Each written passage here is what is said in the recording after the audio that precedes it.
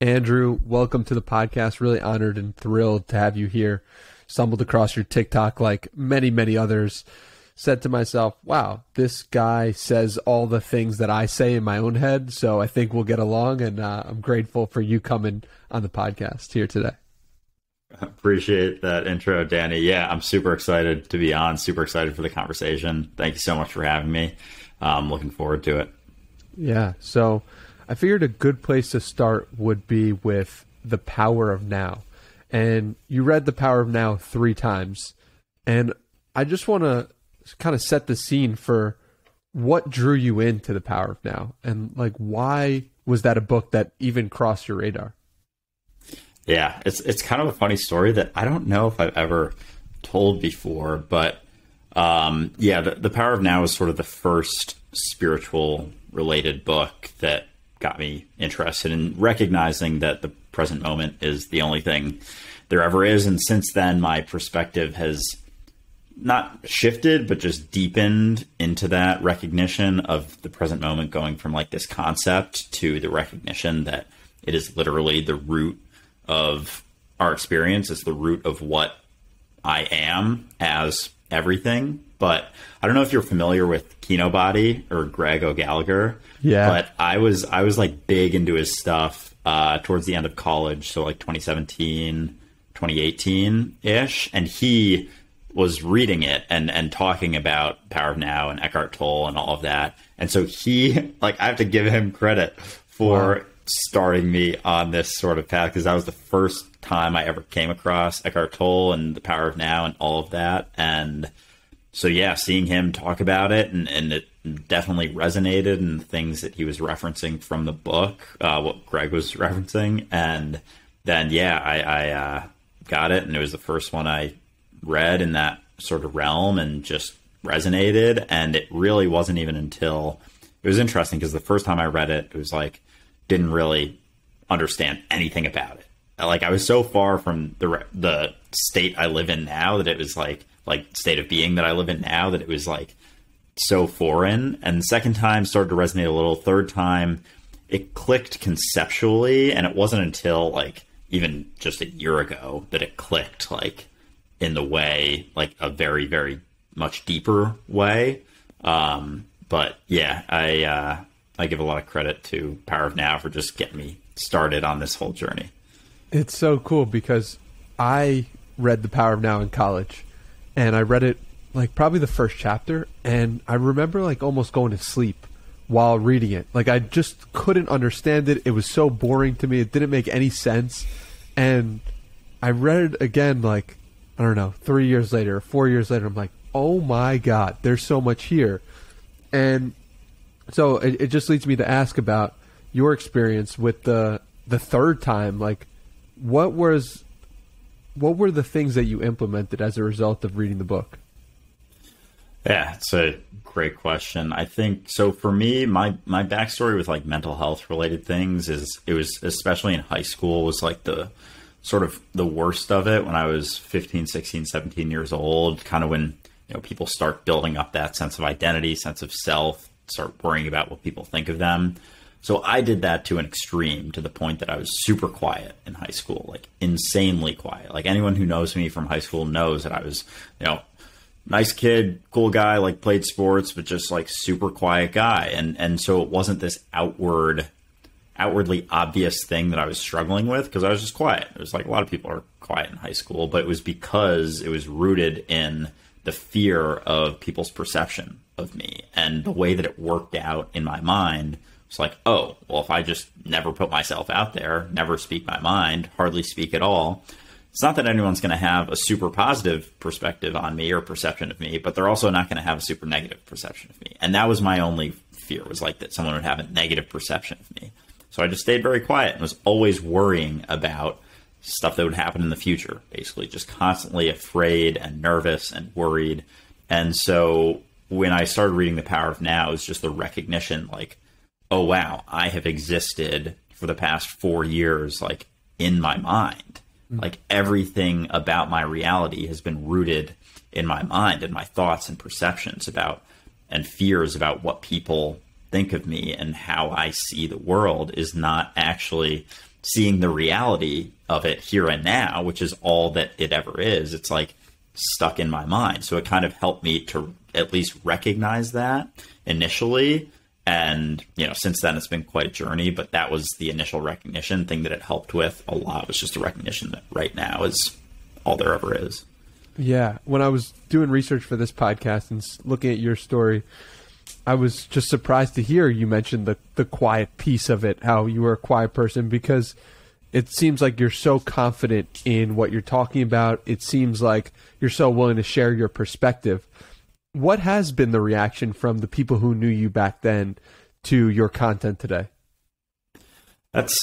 Yeah. No, these are great questions. These are like different than a lot of the ones I get asked in a lot of podcasts. But I think it's funny because I've actually gotten reached out to by some kids from high school who weren't necessarily my super close friends, but were kids I was like acquaintances with, and even some kids that I wasn't in like the top popular group necessarily in high school. I was like, it's funny even saying this, it's so fucking absurd to say this, but like second tier, where it was like I knew all of them, whatever. But so like since then, like I've had some reach out to me with like situations they're going through and be like, hey man, like I really like your videos, like you got any advice for this thing I'm going through? And so it's fascinating to see that. In terms of like high school friends, I only keep in touch with like 3 or 4 really commonly, like regularly. So there isn't a ton of necessarily interaction with those people. But I have come across some, and no one's really ever been like, dude, you're so different than you were in high school. Like a lot of them have actually just been like, dude, I love your stuff. Like I really enjoy your videos. So it's like cool seeing that. But I just based on how I know that people describe me, because they would say it to, not necessarily to my face, but other people would describe me like that in high school. So I'm sure it's kind of like interesting that now I have a big social media following and sort of talk about this stuff and am very open and don't give a flying fuck what people think of me for the most part. But yeah, so that's been cool to see, and just, yeah, but I only keep in touch with a few, so I don't necessarily have like a big group that's like, dude, Andrew, you've changed so much, because I've always kind of been open with the core that I have kept in touch with, so there probably has been less of a shift in their perspective. Yeah, no, that's cool. And from doing research, I saw and noticed that you had this period where you were debating being a content creator, putting yourself out there in that respect.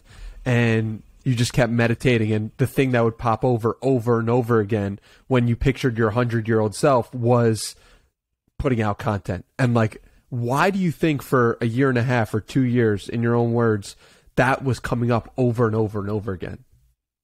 I don't know. Honestly, it's interesting because I would have friends that I would talk to about, mindfulness stuff, meditation, nutrition, health, physical well-being, all of it. And I had a lot of thoughts about it. And I've always been super interested in, researching different diet styles. I worked out since I was like 13. I played like every sport growing up. So that's been a huge part of it. And then since 2017, 2018, started getting more into meditation and just mindfulness practices and whatnot. So I remember one situation where I had a couple of my friends from work, actually, I think it was probably 2018 or 2019, be like, Andrew, it was after I think I gave a presentation to my office about, I used to be really into intermittent fasting. I'm less so now as like a end all be all practice. I still utilize it here and there, but I straight up gave a full presentation on like how intermittent fasting is like the only way to eat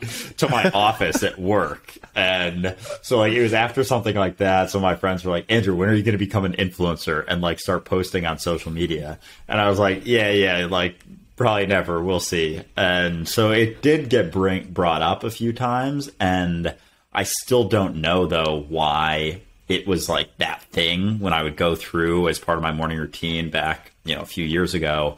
I would imagine being old and wrinkly. I would imagine going through my life, like being 25, 30, 35, 40, and like imagine all of those stages, and then imagine being 100, super old, wrinkly, and thinking back on my life and what I regret most. And as you mentioned, thing that came up every single day. So it was like 500 days in a row was like not creating content. And the reason that I didn't was because I was afraid of how people were going to perceive me, how I was going to be judged. Like, would I even be good at it? I was insecure about my communication styles. Can I articulate things very well? Which is funny to say now because it's like the most of what I do is like articulate things, speak, and all that stuff. But I had a lot of deeply rooted insecurities, probably stemming from high school to a degree, about those things. And then one day I was just like, fuck it. I know for a fact I'm going to regret this. And I know this is going to hurt more when I'm older if I don't do this than it will to receive any judgment from initially starting. So it's like, I felt like I just didn't have any other choice. And that's when I started. Was there a specific moment or like an aha, or was it just like, yo, like this has been 500 days. Like I got to do this. Yeah. So yeah, it was actually a situation at work. I had, as I mentioned, a lot of like just self-limiting beliefs that I wasn't a good communicator, wasn't a good speaker, wasn't able to articulate things well, wasn't super confident. And I was giving a call, or I would have a client calls every week, and my boss, just as a practice for everyone to like be able to look at their own performance on a call and see how they do, had us record the call. And so I got done with the call, it was recorded, and I was like, oh, that was typical. Like they asked some questions. I was kind of hesitant to answer, didn't always give great answers. This was in my head, what I was saying. And this was probably a week before I started posting content, or a couple days before I started posting content. And I also didn't like the way my voice sounded. That was another insecurity that I had. So it was just like all of these things that are so opposite of like everything that I do now, which is so funny. But so I listened back to the recording, and I recognized that everything I thought to be true about myself wasn't actually true, because I was able to see it from a third person perspective, and all of these things that I was so sure of, like, oh, you took like 5 seconds to answer that question, was a split second. It was maybe half a second. It was like, oh, your voice doesn't sound as weird as you thought it did. And just being able to see that, like that was a big fear for me too. It was like how my voice would sound when I'm speaking in a video.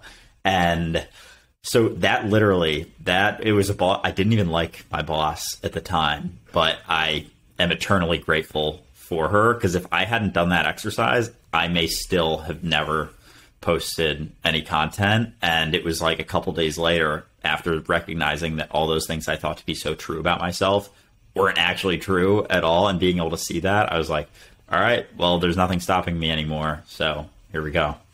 Yeah. I think a lot of people deal with those negative voices, those negative chatter, and that anxiety that comes into their head. Where do you think that comes from? I think it comes from a lot of different places, depending on the person and the situation. I think it becomes a habit almost, like throughout our lives as we grow up. After the age of 10, we start building up, this identity, the story of what we think we are, what people tell us that we are, because, everyone else has an identity and they're so sure of what they are, what they're good and bad at, strengths and weaknesses, likes, dislikes, all of that. So that all plays into this, egoic identity and this idea of ourselves that we have, not actually what we are, but what we think we are. And so it comes from a number of places, whether it's parents, friends, just a traumatic experience that you had that you just remember forever. But yeah, so I think that's where it comes from. And then for me, what helps all the time is just recognizing that I don't know any of those things to be true. I don't know what I'm good or bad at. I am just experiencing this moment. And with that, there are no strengths and weaknesses. There are no likes and dislikes. There is only this experience that I am having now as experience, as existence, like this conversation that we have. It's interesting. It's almost like shifting. Alan Watts talks about this a little bit, but shifting your perspective of what action verbs are. So right now, either of us could say, I am having a conversation. And we think of it like I am this individual having a conversation. But when you shift it to I am having a conversation, it's like I am the act of having a conversation. Like this conversation would not be happening without us. And all of a sudden you are that conversation. And it's always related to the here and now, what you're doing in that. So you don't need an identity going into it. And I think that is sort of the crux of this flow state that people call it. And I like to think of that like flow versus fear. It's like on a spectrum where fear is like you have this concrete identity and a lot of things to lose.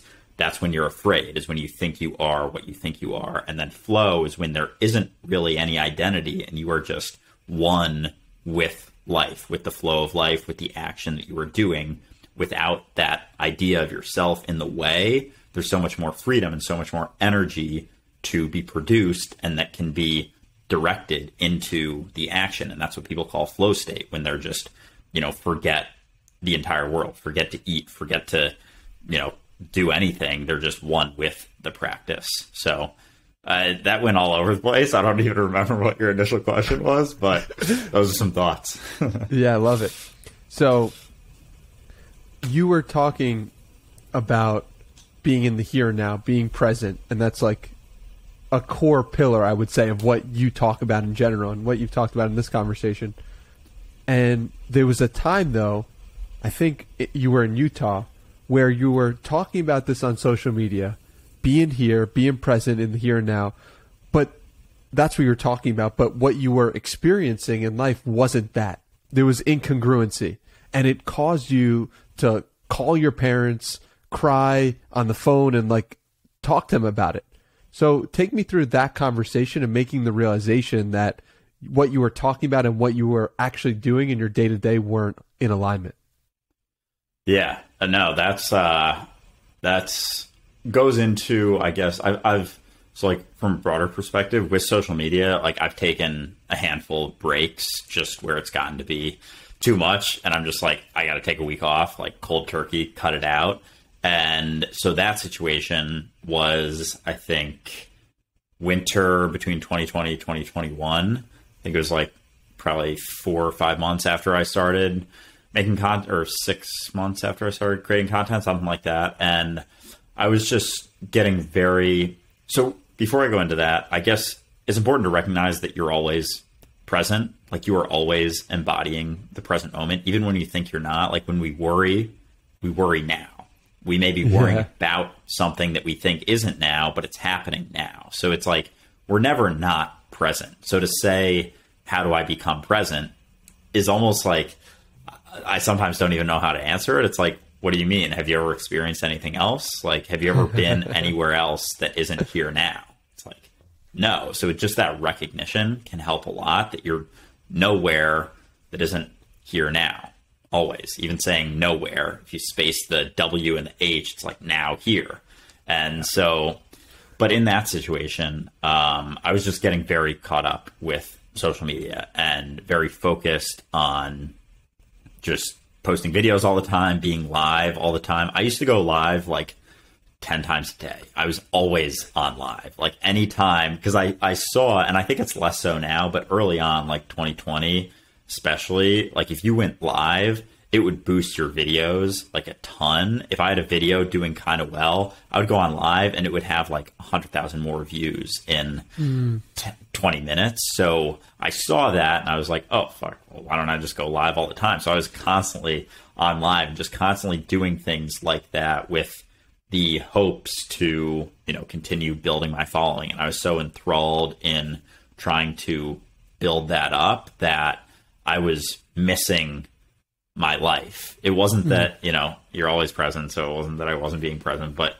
people understand what I'm saying. It's like, I was so caught up in that. And because these apps and platforms live on our phone, it's very difficult to separate, your time on your phone from, posting stuff and commenting back to people, and then like the rest of your life. Because in order to comment on a video, it's like, I got to open up TikTok and there's this algorithm that is the greatest algorithm ever created to try and suck in my attention. I have to somehow get through that and get to the comment section and like comment back to people. So it's created to suck you in.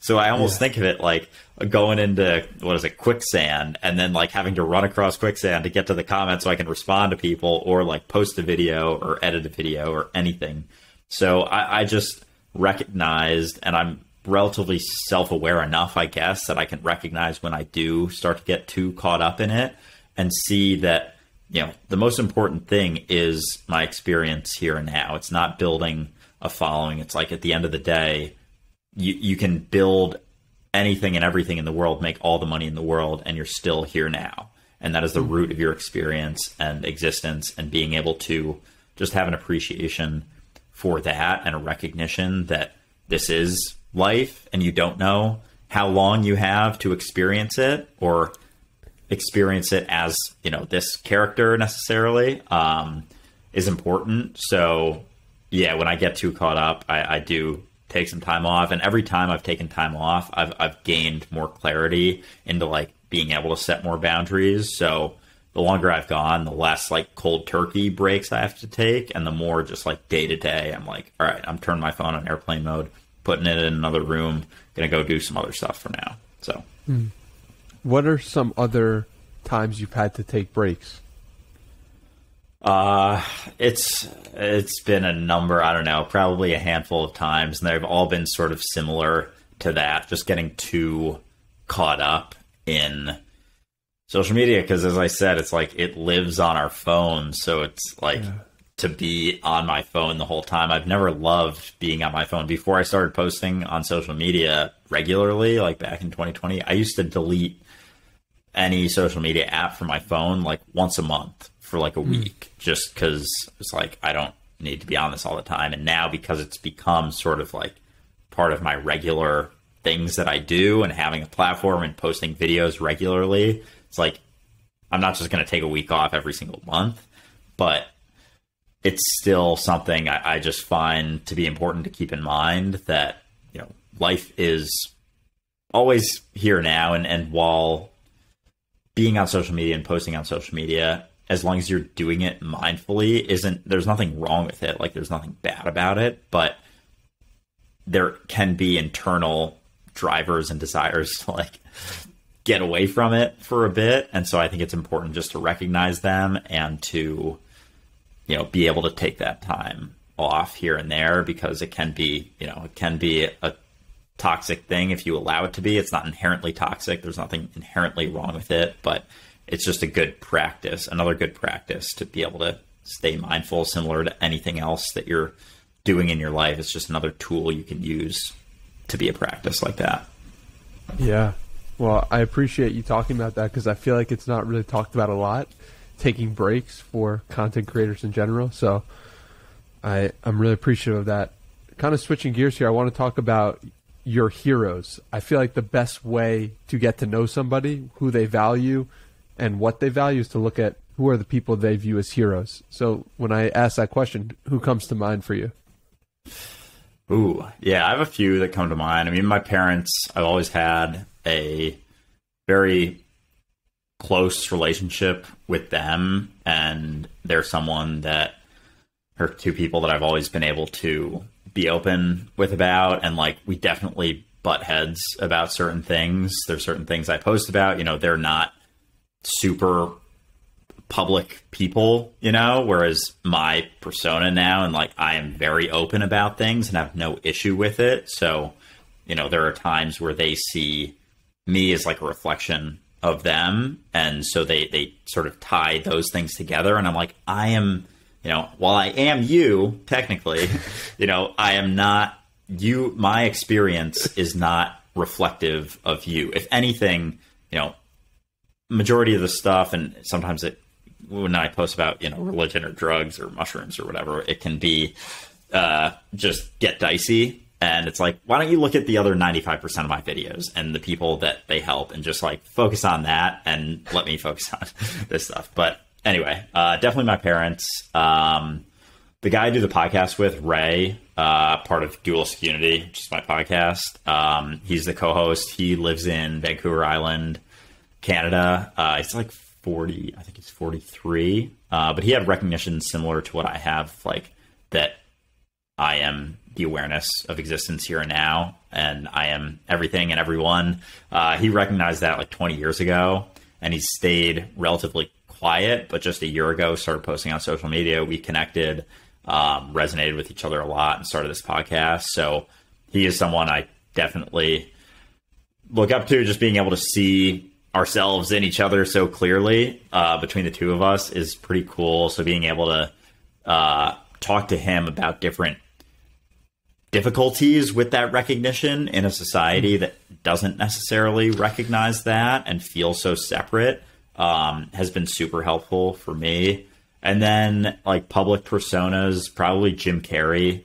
I don't know if you've seen some of his interviews where people like call him crazy because he's like, there is no me, like I am you, there's just energy here, like I am beyond any sort of personality. It's like I fucking love that stuff. And he just is clearly someone who's recognized that, and especially as someone who's been so famous as he has been. And even just his quote saying like, I wish everyone could realize all of their hopes and dreams, all of their fames and fortunes, to realize that that's not the answer. It's like there's very few people who have gone to that extent of fame and fortune that he has and been able to recognize that, oh, this isn't what it is. All that it is like here and now. That's kind of the pinnacle. And then the last person is probably Alan Watts. I think he's my favorite philosopher. I just always read, well, more recently have resonated with him. I think a few years ago, I didn't really understand what he was talking about. Like it was very difficult to see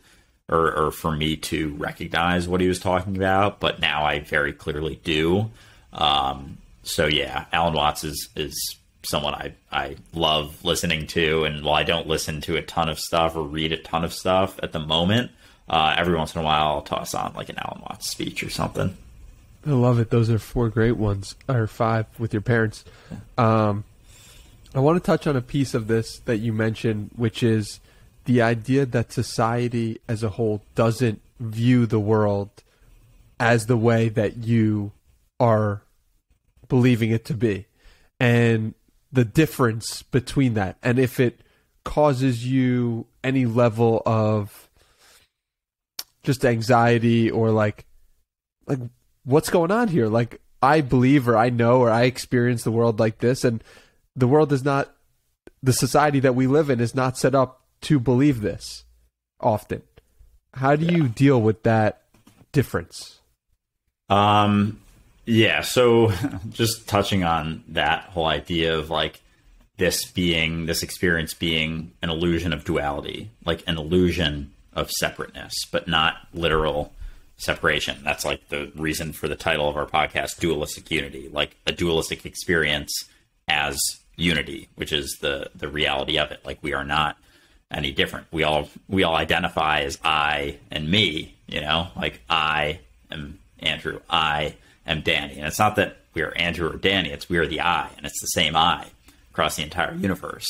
And when you are able to see beyond the identity that you've built, you know, like that ego character that everyone builds up as a teenager, pretty much, that I mentioned earlier, when you see that, you know, you're not your name, you're not your past, you're none of those things that you think that you are, you're not your strengths and weaknesses.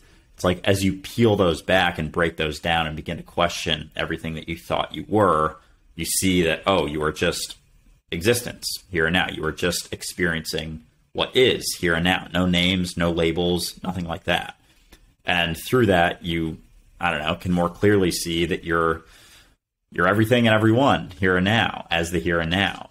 But I think it's a really good illusion. Like it's a really fucking strong illusion is what it comes down to. And it's not like, I don't discount that at all. And I still, the thing is too, is it's not this thing that I recognize 100% of the time. Like I absolutely get caught up in forgetting that I am not what I think I am. I get caught up in, because ego, so I'll say this too, like when it comes to ego and like the idea of identity, it's not a bad thing.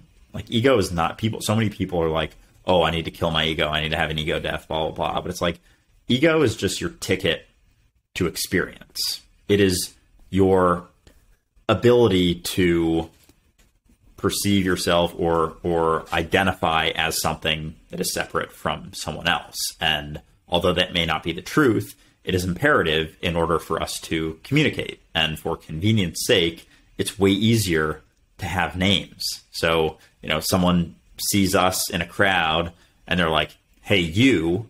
If we didn't have names, they'd have to say, hey, you. The whole crowd turns around. So it's like, that's where the names come from. That's why it's great that we have names, but it's not the truth. We get lost in thinking that that's actually what we are, and that's the reality of what we are. So in terms of like finally coming back to your question, like how is it recognizing this when everyone around me feels like they don't, or thinks, it's just a shift in what you think you are, or what you recognize that you are not, is what it comes down to in a lot of ways. So the shift is just thinking that you're just this idea of what you think you are, to recognizing that you're not. And if you're not what you think you are, and you're not bounded to this identity, all of a sudden your identity has no bounds. It's like a pool without walls, or a pool without borders. And in that identity exists everything here and now. Like an analogy I like to use is reality is like a massive tapestry that is only here and now. It's kind of like here and now moving. It's like a sideways tapestry. Kind of, we perceive it in different increments, but we're always perceiving right now. And everyone and everything is a thread in that tapestry. So the shift is from thinking that you're the thread that is separate from all the other threads, and there's some distinct separation that is factual, that you are different or divided from that tapestry, to recognizing that this thread is the tapestry. The tapestry would not be without the threads. If there were no threads, there would be no tapestry. So you are the tapestry. It's not that you're a part of the tapestry, but you're it. You're the entire tapestry. And as you change, one thread changes, the entire tapestry is now changed. If it was a red tapestry, for example, and one of the threads changed to blue, that whole tapestry now looks different. It's not just that the one thread is different. So as we change, the entire world changes. And those are just some recognitions that you can more clearly see when you stop defining yourself as this story. And essentially, a lot of it comes down to your past. So in that recognition, there aren't bounds to what you are anymore. And you see yourself as this boundless entity that has influence here and now, not control, because that's outcome based, but influence over the experience here and now. And that influence impacts everything. And, if we are impacting our environment and our environment is impacting us no differently, it brings into question, where do you end and where does your environment begin? Or is there no division whatsoever? So I guess just recognizing that and seeing myself in everyone brings about a lot of empathy. So even if someone doesn't recognize this, it's like, I see that if I had the same experiences as they did, and I had the same upbringing and everything, I wouldn't recognize it either. So there's nothing right or wrong with either one. There's nothing good or bad in either recognition, but it just has brought about a lot more empathy, like true empathy, being able to see that, I would act exactly as someone else would if I were them, because I am, with their experiences. One thing that came up for me while you were just talking is how we view nature often as something separate. Nature is out there. Nature is the forest or the beach, but like, we're part of nature too. We are nature. And I think that realization was really important for me, because I realized like there's no separation. We put up a house, but there's really no separation between what we're looking at on the trees and the beaches and animals and what we are. Absolutely. Yeah, I think that's a huge part, actually. That's a great point to bring up, because we think of humans as, because we have the ability to be self-aware and have like self-consciousness, an idea of ourselves. We've gotten, confused into thinking that idea of ourselves is what we are. But when you see that you are nature no differently than the trees or the birds or the stream. And I actually have a Alan Watts quote that I have as my background, and it's very much related to this. So I'm just going to read it. He says, "What I am really saying is that you don't need to do anything, because if you see yourself in the correct way, you are all as much extraordinary phenomenon of nature as trees, clouds, the patterns in running water, the flickering of fire, the arrangement of the stars, and the form of the galaxy. You are all just like that, and there is nothing wrong with you at all. So that's kind of tied into the recognition that we are no different than a flame, running water, trees billowing, being impacted by the wind, they're moving. Like, we are that, and we are no different. We just think that we are, and we think of human beings as this totally separate thing that, like, a lot of people, and it's rooted in a lot of different beliefs, that we, came to Earth as opposed to came from the Earth, as, through evolution, and started as single cell organisms, multi-celled organisms, into whatever our shared ancestor with the apes was, to, now humans, and experiencing it now. But we discount everything leading up to what we look like and experience now, and think of it as just like, oh, this is, something totally separate. And it's like, we came from the Earth. And in that recognition that we are nature, it starts to break down those beliefs and barriers as to, thinking that you're separate from everyone else or everything else on Earth. Yeah. It's powerful insight. And if you really sit with it and meditate on it, you come to a really interesting conclusion of just love and appreciation for what we are and what you're looking at, which is way different than thinking everything's separate. And it's like, what I like to think about is choosing your beliefs. And even if they're incorrect, which one is serving you the most, right? This view that we're having, and I agree with you, of like everything is one, like at its deepest sense. And let's say that's not true. Like say that's 100% false in a reality, in this reality. I act better to human beings. I act better to myself. I act better to the things that I come across when I believe that to be true. So it's almost like thinking like, what are the beliefs that actually serve you? And can you believe those more? Yeah, I absolutely feel you. And I think that's an awesome perspective to have. What I will say about that recognition is that it's almost like rooted not in belief, but in questioning what you believe everything else to be and what you think you are. Like, everything you believe in takes you away from the recognition that you are everything. Because if you believe you are this or that, or in this, sort of system or whatever, it's inherently divisive in a way. Yeah. Whereas, I don't really have any beliefs. It's like when someone's like, because I think in our society too, we're so identified and we're so caught up in different belief systems that we think that, oh, not having any beliefs is a belief.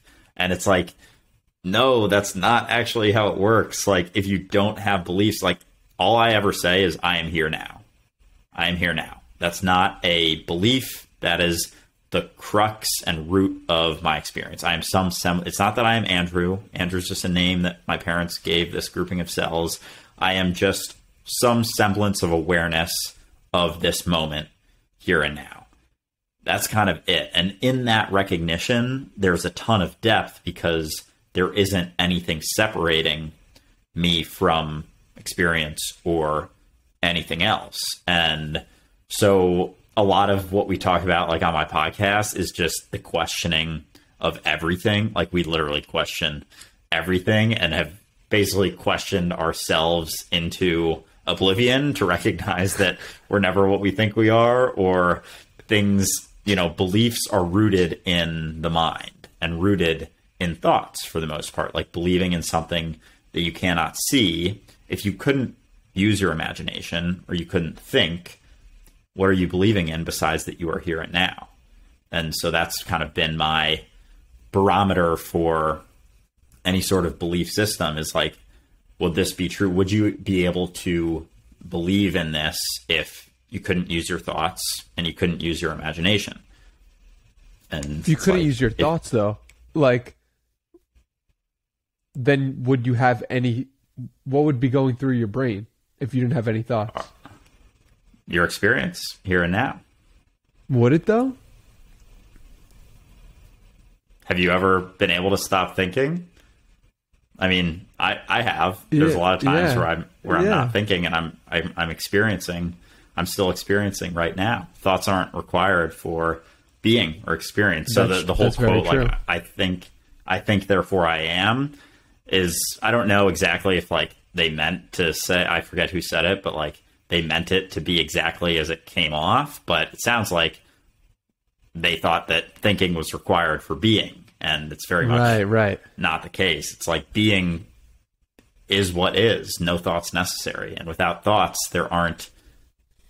you can't really believe in anything else. And it's very much tied into things like fear and worry, anxiety, and a lot of our suffering exists inside of our mind, exists due to our thoughts about the way things are or the way we think things should be. It's all rooted in mind and thought. So as you begin to question what you think you are and what you think the world is, and recognize that your thoughts are not the truth, like existence just is, your thoughts and opinions are not necessary about it or yourself, you start to see that, oh, things just are, and things are pretty cool. Like, reality's pretty crazy. Life's pretty nuts. Earth's pretty wild. And, that's something that psychedelic substances can potentially help with, is they quiet your mind a little bit so you can just recognize and appreciate your experience that you're having here and now. And that's how it can potentially help people with, depression and anxiety related issues. I'm not recommending it to anyone. I'm just saying, like, that is something that has, helped people with that in the past. Yeah. It makes me think of meditation. And when I meditate and I feel most peace, it's often when no thoughts are actually occurring. And what a beautiful place that is to operate from, and a beautiful place to realize, like, why that feels so good when you're not thinking thoughts, because you're in the present moment. Like, you're feeling the present moment. Is that correct? Like, what would you say? Yeah, I would say that there isn't, I think many of us exist with a lot of judgments and perceptions about the way that things are, the way that other people are, the way that we are, limiting beliefs about yourself, whatever. And when you recognize that you don't have to take your thoughts so seriously, and you begin to question them and see that, oh, this is the reason that I've been suffering so much, is because I think that my thoughts are the truth.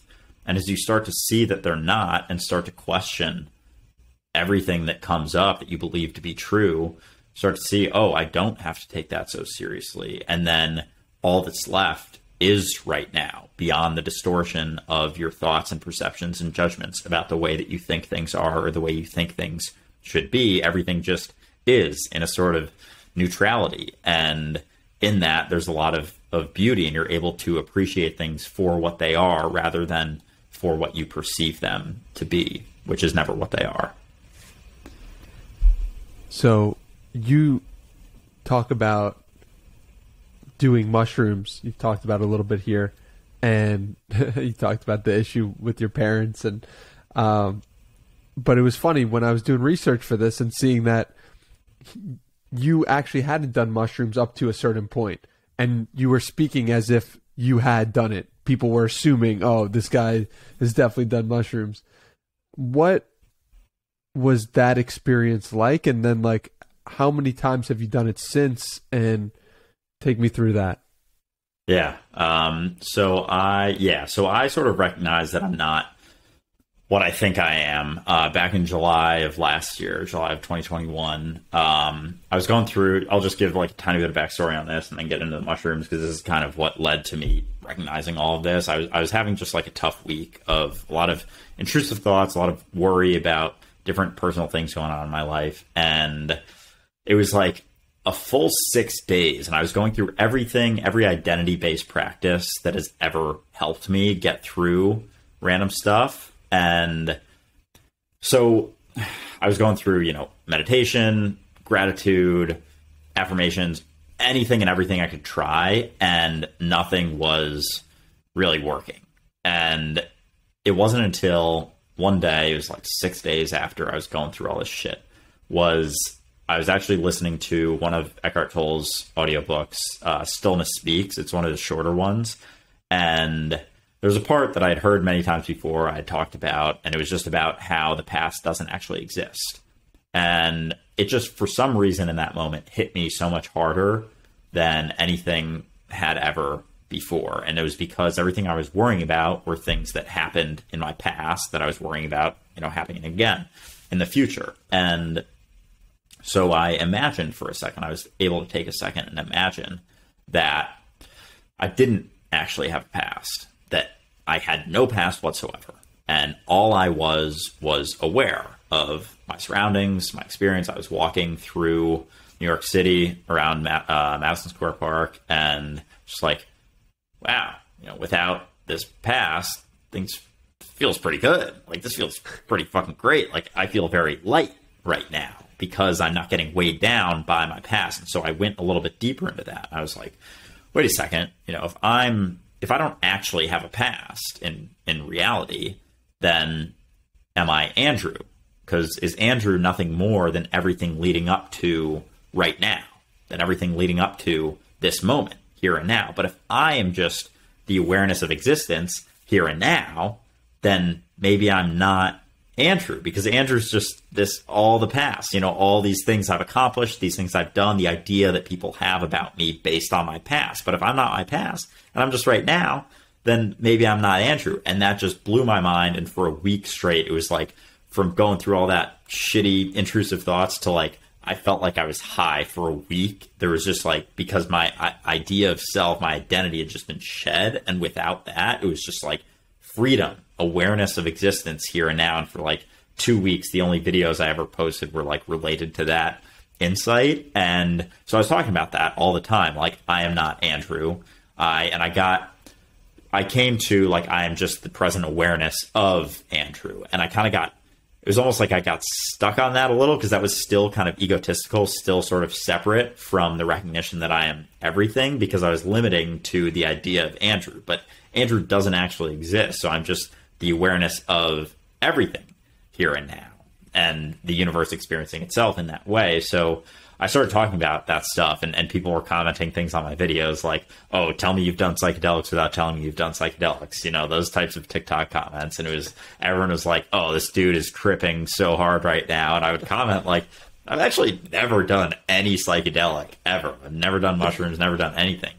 And so then I was like, I started looking into microdosing, and it was kind of getting me interested in that. I came across someone who was selling them, got connected with them, and so that was in July that I had that recognition. And then it was like towards the end of September, I tried them for the first time. And Ray, the guy I do the podcast with, we started that end of September. I didn't try mushrooms until like October, because it was like, I remember a few episodes into the podcast when I talked about my experience. And so he had done them a bunch in the past and had a lot of experience. So I was like talking to him about what to expect, what to, look out for. So I had people around me that were able to talk through it with me. And I think that's a super important part of trying them for the first time. So yeah. And then I tried them for the first time, and it was kind of like recognized more. It was like I was able to more clearly see what I had already seen in a way. And I started with a little bit of microdosing, and then I tried a higher dose, and it was, I had a lot of very interesting experiences, and I actually did them like quite a bit in the fall. And then I sort of realized I got up to, I think part of me just wanted to try, it's called the heroic dose. It's 5 grams. And part of me was just like, I want to get there. So I kind of like worked my way up to that, and then tried that. And it was quite the experience. And then I was like, all right, I felt so much like I was on a microdose just in my regular day-to-day sober life, because I had so much less identity coming with me, that I was like, I don't need to take the like microdose regularly or trip that often. And so since January, I think I've tripped maybe twice, but it's way less frequent, because I literally feel similarly to the way that I did on my first microdose now when I'm sober. So that's sort of some backstory on that. I can talk a little bit about mushrooms and like my thoughts on them and how they actually impact your idea of identity and how it actually is very much interrelated to the stuff I was talking about earlier about like identity and being weighed down. But okay. Yeah, I just love talking about this stuff in general, but yeah, love chatting about mushrooms. So I think an analogy I use is that everyone exists because so everyone has this idea of mushrooms, and most people have this very deep-rooted stigma based on, you know, the government making them illegal and, you know, it fries your brain and all this crazy shit. And the main reason for the war on drugs, at least from my understanding, is like, I think, was it the Vietnam War was going on around that time? They like needed people to go to war. So the government was like, all these people are like, don't care about war at all. And they just want to be like loving and happy all the time. We need some people to go to war for us. So we got to ban these drugs. And they were made Schedule 1 drugs, which means that there is zero benefit to them whatsoever, which is absolutely absurd because every psychedelic has some benefit, especially something like mushrooms. And plus, that comes from the earth. It's like I don't know. I feel like there should be less of a stigma for something that comes from the earth to being like banned as a Schedule 1 substance. It's just absolutely absurd in my mind. But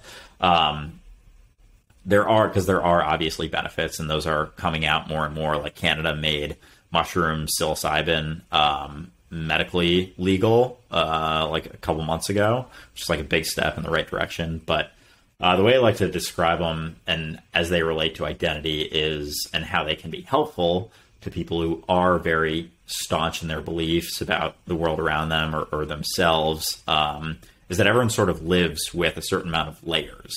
And I think of these layers as like judgments and perceptions about, maybe it's about the world and how it's like, you know, this terrible place or whatever, or perceptions about yourself, like, oh, I am this type of person. I have this strength, this weakness, blah, blah, blah, blah, blah. And a lot of people who are very set in their ways and not super open-minded might have like 20 layers.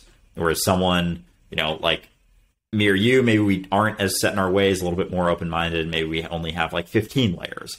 Regardless, everyone has a certain amount of layers. And as you question them just naturally in your sober existence, that you can start to peel back more and feel a little bit more free. But I think mushrooms can help accelerate that process. And so I think of it like the more you take, the more peeled back that you feel, and the more easily you're able to see that things just are. And as you see that things just are, with like sort of in neutrality, no good or bad, things just are what they are. You see that, you know, the earth is this pretty incredibly beautiful place, and existence in your experience may not be as terrible as you think it is, because a lot of our suffering exists inside of our mind. So they help you see this because they help to quiet your mind. They actually downregulate the, I think it's the DNS default, or something. Default mode network? Yes, DMN. Default mode network. DMN, yes, absolutely. So it downregulates that, which is what constitutes your sort of ego, your sense of self. So you feel a lot less self-conscious.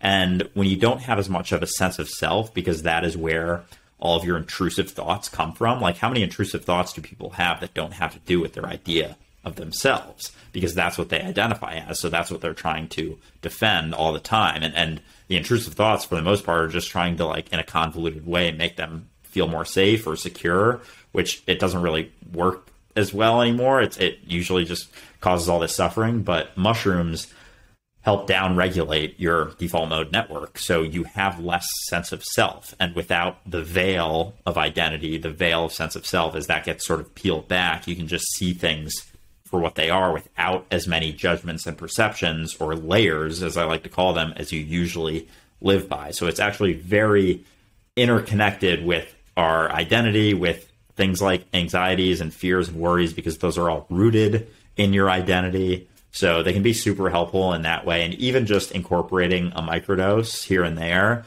can help you see things a little bit differently. And the benefit is that while the experience is, even on a high dose, may only last 6 hours or so, or 4 hours, 6 hours, the things you realize and the way you see the world sticks with you. It stays with you long after that. So they're just, they can be super helpful, and that's more or less why. Yeah. But no, on that topic of it sticking with you, I read the How to Change Your Mind by Michael Pollan, which is an incredible read. And he talked about the idea of they had people hooked up to brain scans, and they had experienced meditators, they had people who took psychedelics, they had all different types of people. And what they found was that people in the brain scan, when they were thinking about their psychedelic experience, was similar to people entering deep meditations. And it's like, that's a wild realization that just thinking about it is shown to help actually be in that place, which was wild to me. Yeah. I actually haven't read. I think I read the Blinkist, which is like summary of books of how to change your mind. I haven't read the whole thing. Is that the TikTok version? The Blinkist, the summaries? Pretty much. Yeah, I think they're like 15-minute, 20-minute summaries. Because I've listened to a lot of, I've seen some of Michael Pollan's interviews or like podcast appearances and things like that. And he's a super interesting guy. And especially last fall when I was like deep into just researching psychedelics for like a month before I tried them, I was just like enthralled with all of it. And so people like Paul Stamets and Michael Pollan and lots of other people that I can't think of right now have talked a lot about them and just all of the benefits. And so, yeah, it's fascinating just how interconnected those types of experiences, because they have so many stigmas for most of society, that they're just because they're a Schedule I drug. And it's like, meanwhile, we have alcohol and cocaine running rampant, and those are like so obviously two of the worst drugs on the face of the earth. And then people are like, dude, you take mushrooms too much. And it's like, you're blacking out, twice a week. Like, chill out. Don't quit your judgments, get off your high horse. But it's interesting how interconnected things like meditation and psychedelics are, because it all comes back to the sense of self and being able to recognize that, you're not what you think you are, that those thoughts are just appearing in consciousness, but you don't have to cling to all of them. You don't have to take all of them so seriously. And something like mushrooms can just accelerate that, because it helps down-regulate that default mode network that is the root of all of the things you're worried about and afraid of, is that sense of self. Why do you think that it seems like more and more people are coming to realizations like this, and at younger ages, and psychedelics pushing their way slowly to the mainstream? Like, it just outside looking in, it looks like a movement of awakening, or a movement of just more people being open to concepts like this. Why do you think that's occurring?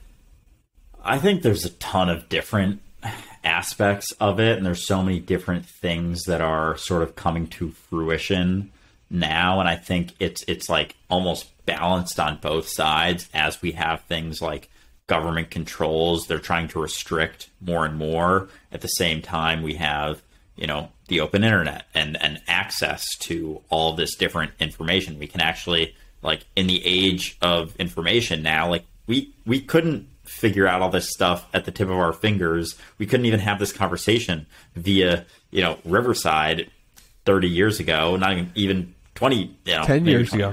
But yeah, but 10 years ago, we couldn't have this quality on Riverside on both of our ends. Absolutely.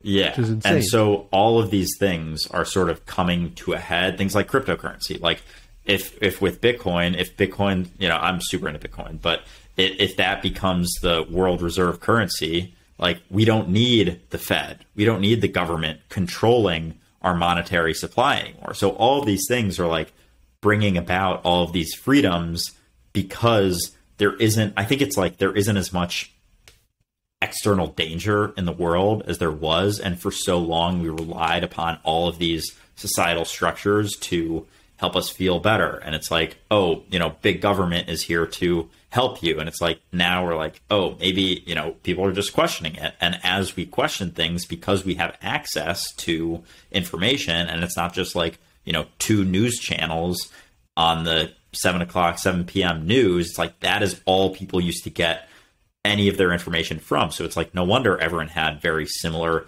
views, because they're just getting infiltrated with whatever people tell them is the way. But now people can do things on their own and figure things out on their own. And as they do, they see things a little bit more clearly. And we have, a re-emergence of psychedelics and the open internet and cryptocurrency, Bitcoin stuff. And it's all just at the same time, we have all of these like government controls of people trying to keep that power. But it's like it comes back to the people and how the people respond. And that will inevitably always pull through, whether it takes, 20 years or 200 years, who's to say, but it's happening. And I think so there's a ton of different things that are leading to it and causing it and being impacted by it all simultaneously.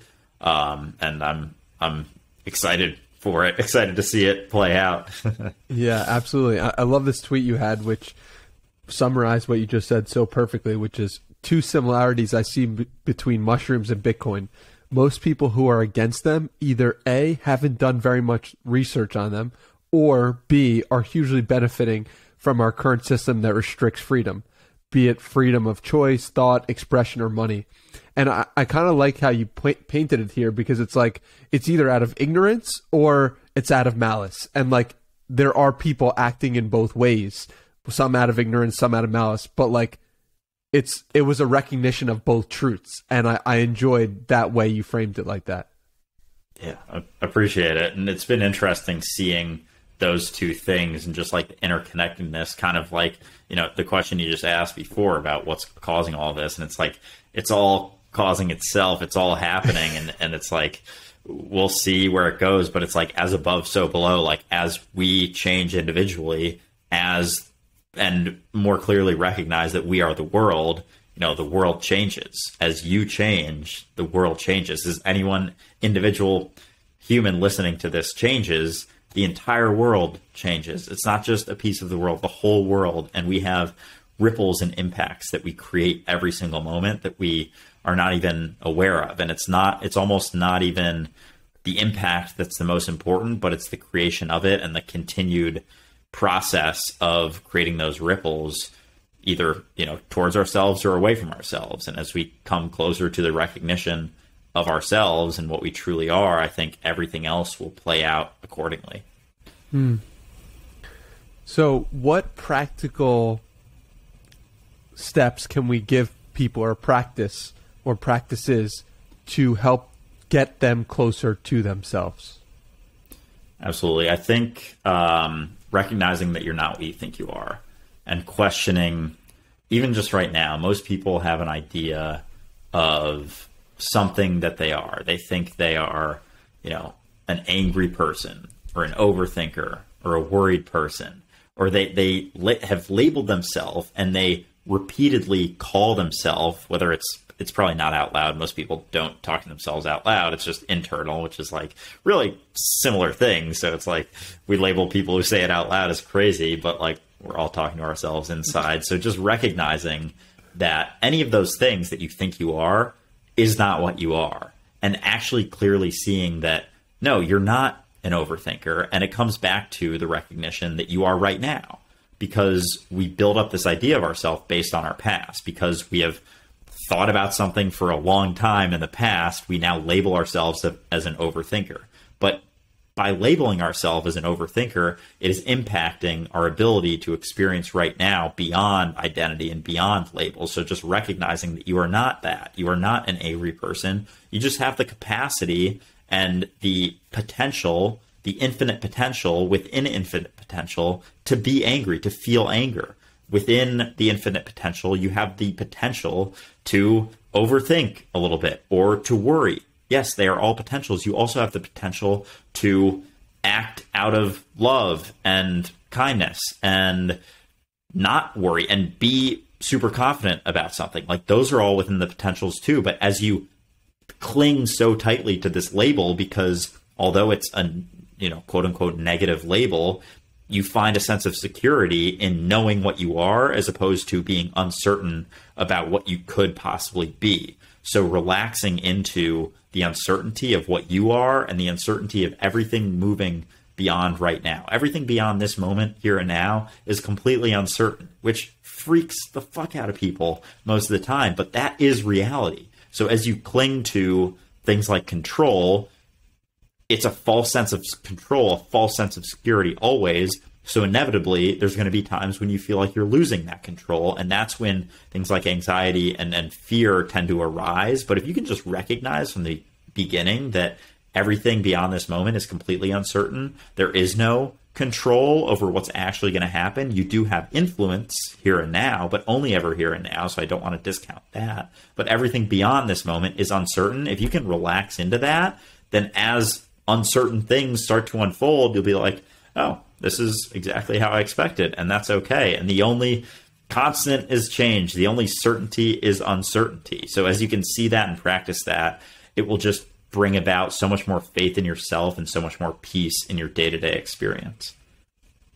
Andrew, I think that's a beautiful place to come to a close for hopefully the first part of many talks like this and many more conversations. I'm so grateful for your ability to communicate and your desire to actually put yourself out there, because there's a lot of people that might have these thoughts and have these ideas, but the fact that you actually would be willing to put yourself in the arena to be judged on these thoughts and to experience what it will feel like to get the hate back and all that. It's like, it takes a special person, and it's not that serious, but it is really appreciated from one content creator, one person to the other.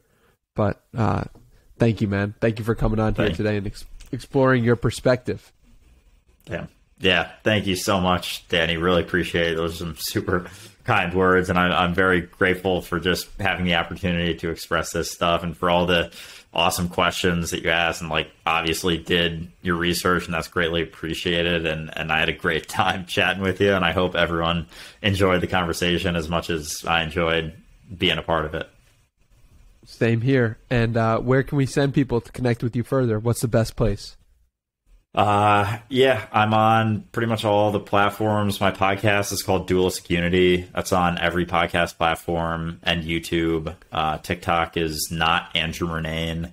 Instagram is a.murnane. Twitter, Andrew_Murnane. I have my own YouTube also, but you can just click the link in my bio and pretty much find any of my other stuff in any of those platforms. Was the not Andrew Murnane, was that your original username, or was that something you changed after the fact? Yeah, no, I changed that about 2 or 3 months ago. I was like, let's give this a shot for a little bit. And then I was like, I'm sticking with this. But yeah, it's funny though, because my bio has always been, who am I, who are you? And that was like from the first week that I had a TikTok, when I had like 10 people following, because I was like, it's kind of funny because it's like people come to someone's bio to figure out who they are. And it's just become like more and more like, wow, this actually has made a lot of sense the entire time. Because it's like, who am I?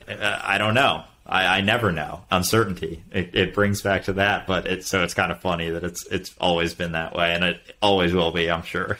So epic. Oh, man. I appreciate you so much. I can't wait for the day. Hopefully we can do this in person. And, follow this man everywhere, because the wisdom is incredible. Appreciate it, Danny.